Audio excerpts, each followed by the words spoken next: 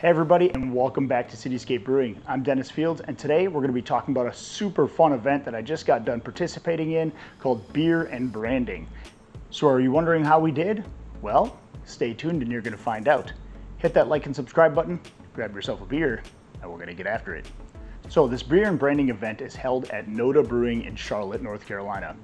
And so you may have heard me talk about this a little bit on my channel before. I participated in last year, and this year we brewed a beer that was a maple pecan brown ale, where the maple syrup was the secret ingredient.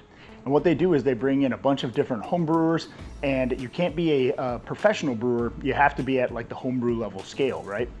So they bring in a whole bunch of local home brewers from different clubs. There's probably about 25 to 30 brewers, I would say, at this event, and they all have to use that secret ingredient of maple syrup in their beer.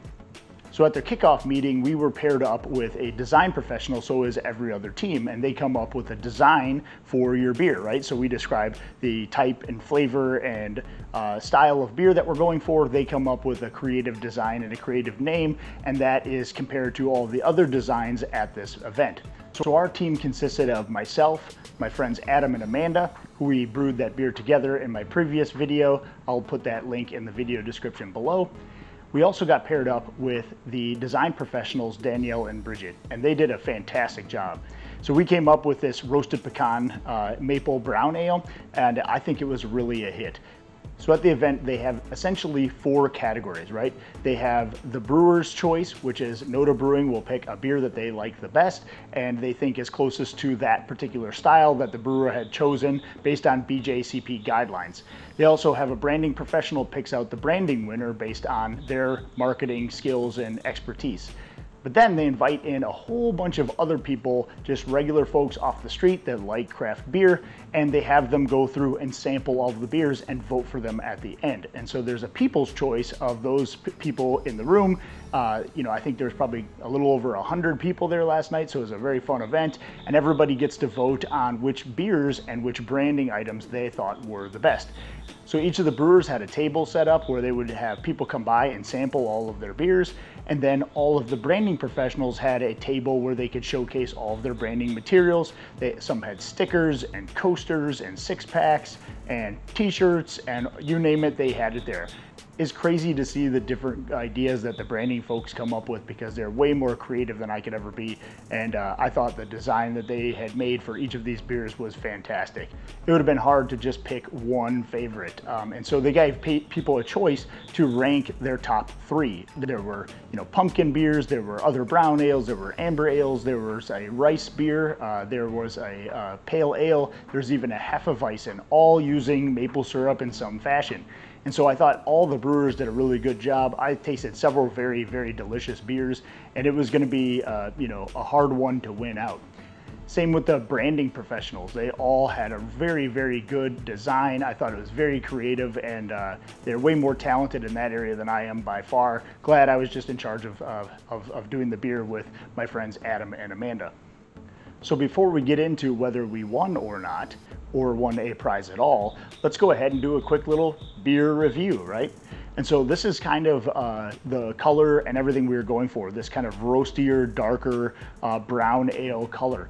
And it has that maple syrup that has to be used in it, and we used about, a couple of pounds or so of roasted pecans. So go ahead and check that video out. I'll have that in the link description below. So first thing first, when people were coming up and they were smelling it, myself included, you pick up on a little bit of that sweetness, but you also get kind of that roasty pecan flavor that we were kind of going for. So we wanted it to be not all just sweet, with the maple syrup, because we knew that was going to have to be added, but we wanted to really kind of contrast that with the roasted and kind of biscuity flavored malts that we used in there, and then the roasted pecans. And so in this case, it kind of helps balance out those 2 flavors. So the first thing I would describe is the kind of thicker mouthfeel that you get with the beer. And that's because we used a lot of Maris Otter and Victory malts that have that kind of biscuitier, more pancake flavor to them. We also used a hint of chocolate malt just to give it a little bit more of that darker color, but also have a little bit of that sweetness in the back to help complement that maple syrup that we were using. And so in this case, you get all of those flavors, kind of the thicker mouthfeel from those fuller bodied malts. You get a little bit of the sweetness from the chocolate, And then you pick up the kind of roasted pecans and then the finish with the maple syrup at the end. And so I think it all really kind of plays well together, and it's really smooth.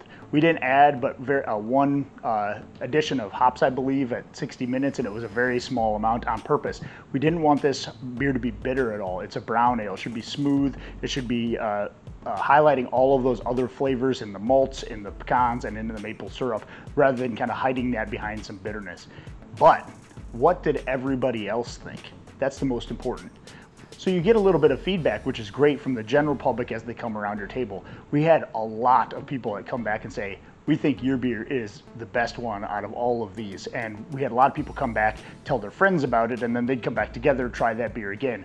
You knew that they were actually being genuine about it. So that's the fun thing about this event too, because it's just random people, not really beer experts, that was giving you genuine feedback about the flavors and how they would actually perceive this beer. Would they buy it at the brewery that we were at, really? So at the end of the day, they tallied up all the votes and they started selecting the winners. So how did we come out?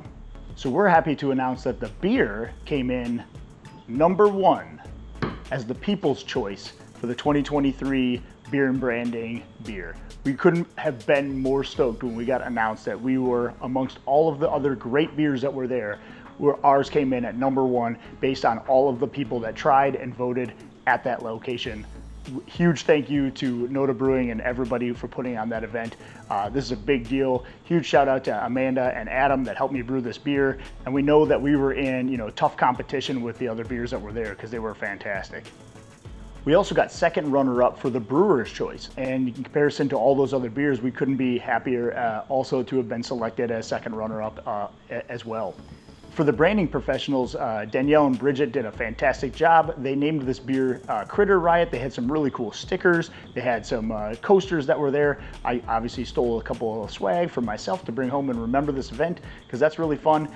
So as people came by and they were tasting our beer, they were telling us how much they actually enjoyed the design too, which was really, really cool.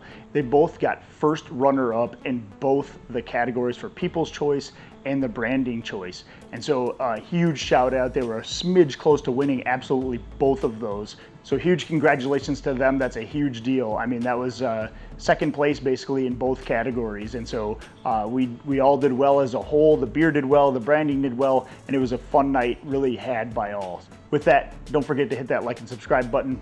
Happy brewing, and cheers. Hey, thanks for watching my video. I really do appreciate it. A way you can support the channel is just by buying me a beer. There's a button right there on the screen, and there's a link in the video description below. You can also check out the merchandise in our store, and you can hit the video on the screen right now. You know you want to.